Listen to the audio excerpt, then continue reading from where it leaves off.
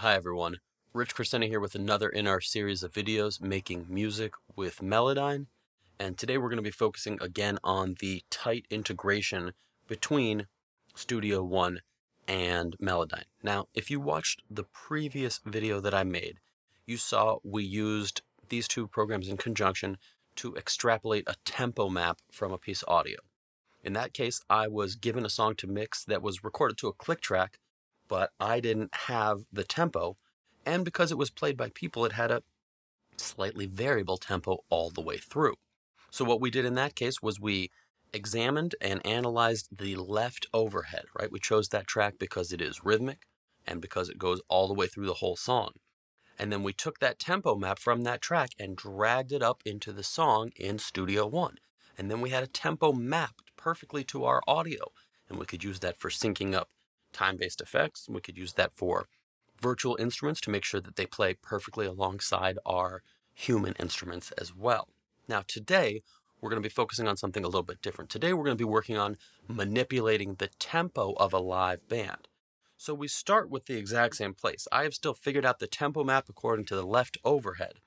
And now what we need to do is we need to take that tempo map and apply it to every single other track that we have. And this is key. You want to apply this to every clip of audio that you have right there. And this will ensure that all of the audio stretches or shrinks appropriately. And that's what we're focusing on today, is making sure that we can stretch this audio or quantize this audio or alter the audio that we've been given. Now, a quick pro tip to start this off, you're going to want to make sure in Melodyne to change your algorithm to universal. So you can come down to set default to universal. Universal is the best and fastest for time stretching, especially if you have multiple types of audio, right? We have rhythmic drum tracks, we have polyphonic guitar tracks, we have monophonic vocal tracks. So universal is going to be your best option here. And in my opinion, the time stretching algorithm within Melodyne is better than a lot of the other ones that are out there. It's my favorite one. Okay, so let's talk about how to do this, right? Once we've set our algorithm to universal, we want to make sure that all of our audio is selected. So I'm going to come to Studio One and drag over this to make sure that every single clip is selected in here. We want to do this because we want this tempo map to be applied to all tracks. Now in Melodyne and Studio One, the way they work together, this is super easy. I can just hit Command M. And what this will do is then apply Melodyne to every single one of these tracks.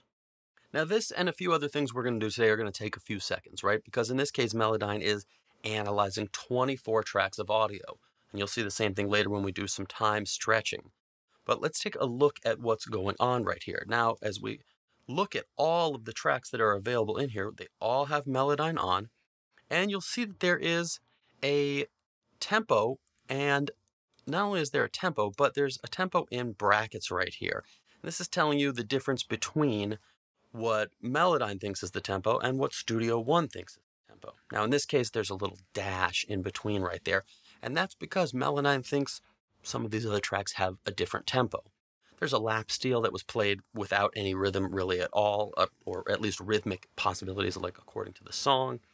There is some guitar tracks that are played a little differently and have some big gaps in them. So Melodyne is saying not all of these tracks are at this exact tempo of this left overhead track right here. And this is where, again, Melodyne tells you what's going on. You see this flashing button right here. This flashing button always tells you that something needs to be taken care of. So what we want to do is take the tempo map that we got from our left overhead and apply it to every single other track. So we're going to come down here and click on this and say, copy song tempo to those 24 files. And what that does is it takes that tempo map and applies it to all of the tracks. So now all of the tracks that we have will be using the exact same tempo map. This is key for making sure that they all stretch and shrink equally. Okay, now that that is done, you see we got one number here, there's no brackets. Melodyne agrees all the way around that this is the tempo of the song. Once that is done, the next step that we want to take, and this is another big important one right here, is to make sure that all of your tracks will stretch in regards to the audio.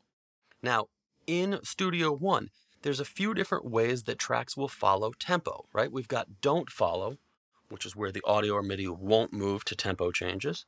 We've got follow, which is where the beginning of the audio clip or MIDI clip will follow along with time changes. Or we've got time stretch, which is where the audio will stretch out according to those. And that's what we want. We want to make sure that all of these tracks are set to time stretch. This is key to making sure that they will all react to the way that we want them to.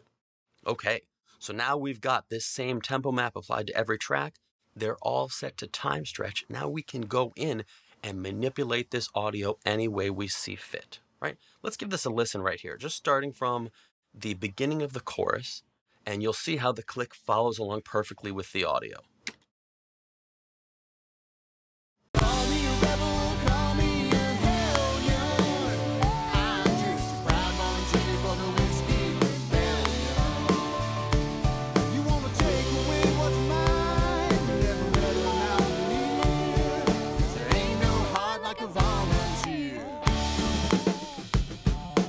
Okay, great. That click lines up perfectly with the audio. Now what we can do if we want is manipulate that audio and change the click along with it, making sure that we can change this however we want. So let me give you a good example of how I like to do things, right? Sometimes if I feel like this song needs a little excitement at the chorus, what I will do is select from the beginning of the chorus to the end of the chorus. In this case, it's bar 21 to bar 28. And then I will just drag that tempo of those up just a little bit right there. I'm going to drag the tempo of that up to, just to make it a little obvious, I'll drag it up to 97, drag it up maybe a little further than I might normally.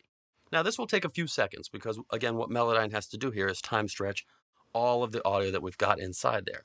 But now if we come to a little earlier in the song and we listen, we will hear this song speed up the way we want to. And I want you to notice that this is also, we didn't just set it to one tempo.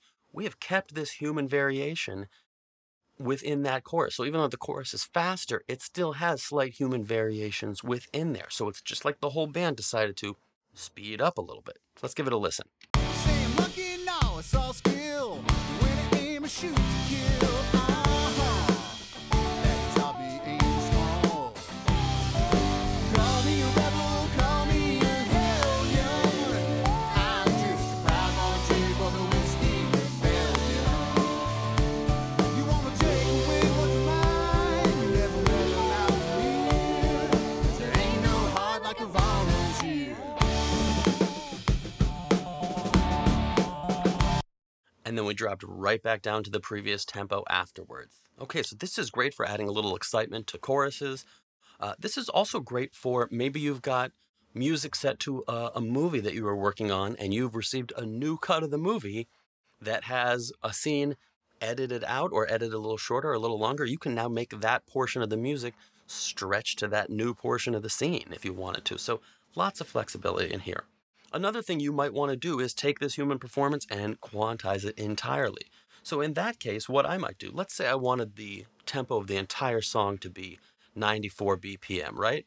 I might come to these last two and click on that and hit 94 and enter that in there and come to this tempo dot that is right before it and click on it.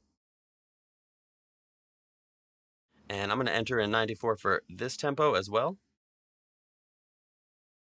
And once we've got that set, right, once I have those two dots set at 94, what I can very easily do is just take this one and drag it out. And bring this all the way to the beginning of the song. And it'll take a little bit here while it's thinking about it. So I'm going to set this to 94 all the way across. And now what we've got is this tempo across the entire song has been quantized and evened out. So when we drop in right at bar 17 right here, just like we did before, drop this in, we press play, and we should now hear this consistent all the way through without those tempo changes, right? We've quantized this and evened this out. Let's give this a listen. Saying lucky now, it's all skill. When aim and shoot to kill. That's how we aim small. All right, in that case, we saw a couple of minor variations right there, and that may be because I didn't put this one right at 94. So I'll put this one at 94 and hit enter. And now what we get is Saying lucky now, it's all skill. When aim and shoot to kill. That's how we aim small. perfectly at 94 throughout the entire song. So we've seen a few different ways to manipulate the actual tempo of a pre-recorded band today. Very, very cool stuff. Hope you enjoyed. Thanks.